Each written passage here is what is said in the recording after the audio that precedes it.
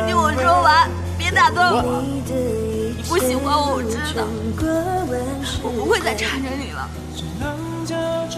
我祝福你，我希望你能和喜欢的人在一起，希望你可以找到属于自己的幸福。可是你为什么这么孬种？你对得起我的退出吗？沈，跟你说了不要打断我。你那么喜欢他，你为什么不告诉他？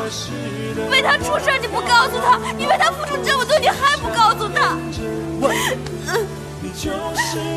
你以为你这样默默付出很伟大吗？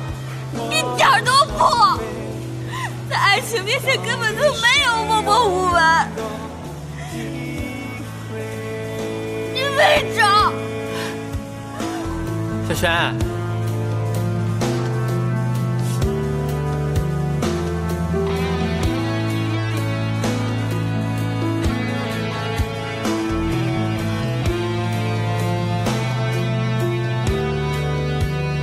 来，慢点，慢点，哎，小心，哎，慢点。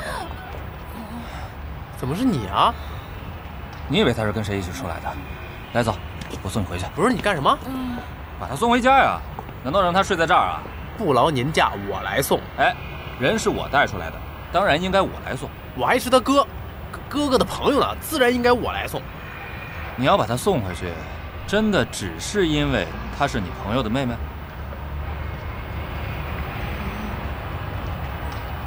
老狐狸，你又想说什么呀？啊？小璇刚才跟你说了那么多，你是没听明白是吗？时间不早了，赶紧把他送回去吧。走。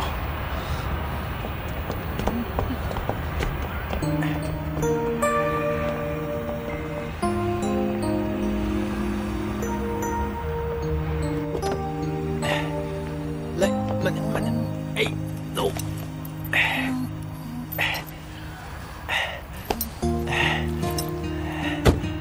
走吧，师傅。好嘞。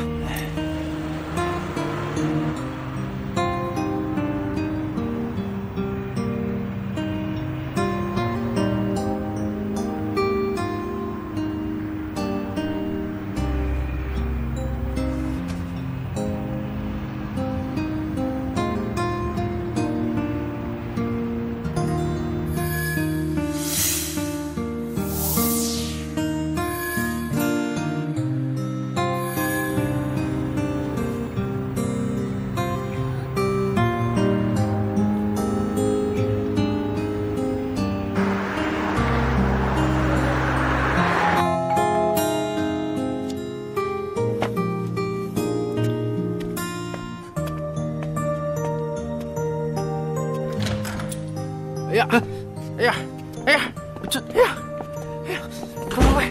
太紧了，太长，飞！怎么回事啊？不行，脖子断了。他怎么喝了这么多？小轩，慢点，慢点啊！哎呀，哎呦我天！哎呀，哎呀！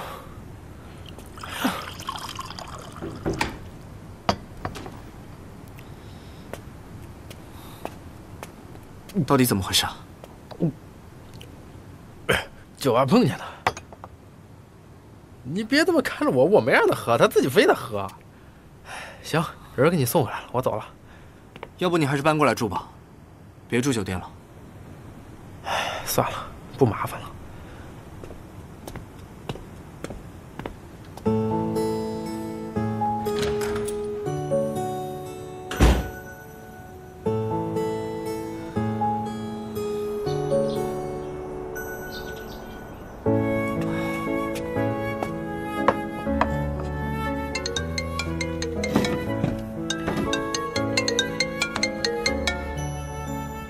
喂，主任。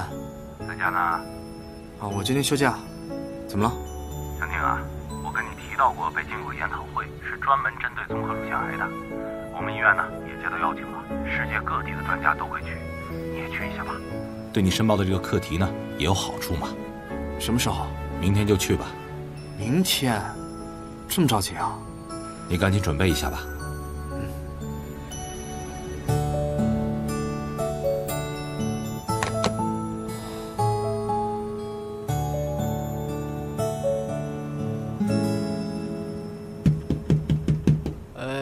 不需要打扫了，谢谢啊。开门。哎呀，哎呦！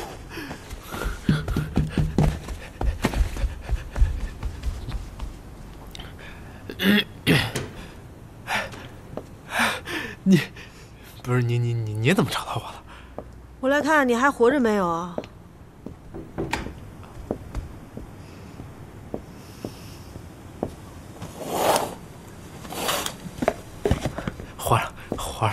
活了！你怎么还哭上了呢？这么激动吗？看见我啊？为什么都不告诉我呢？我这不告诉你，不是怕你担心吗？对吧？再说我现在挺好的，就是可能乱了点，但过得挺舒服的，是吧？那个，宁为瑾告诉你的吧？没有，我去医院找过你了，他们告诉我的，然后才去找的宁为瑾。他跟我说你在这儿。我是在这儿。你告诉宁为瑾都不告诉我。哎呀，不是我错了。你们怎么都不把我当朋友啊？我没有，我是真没有，我连宁为瑾我都没告诉，是我一同事他告诉宁为玄，宁为玄转头告诉他哥，不是？你看我不说，这不就怕你们担心吗？对吧？那现在打算怎么办啊？我现在挺好的，真挺好的，而且我东西都收拾好了，过2天那个买家就来收房子了。住的地方呢？找到了吗？找到了，我早就找到了，别担心了啊。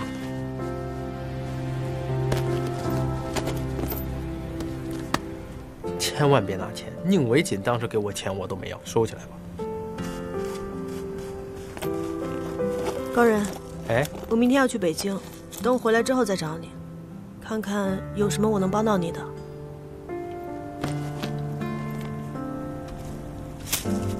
你真要去啊？和宁为瑾一起？对。他知道吗？等我到了机场，他应该也没有什么拒绝我的理由吧。依然。走了，吃饭了，饿了。不是，你吃饭也得等我穿个衣服呀。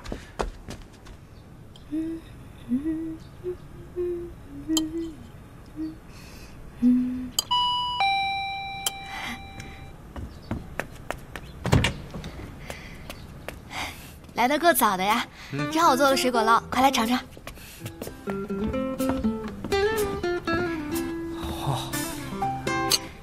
是不是很好看，很有食欲吧？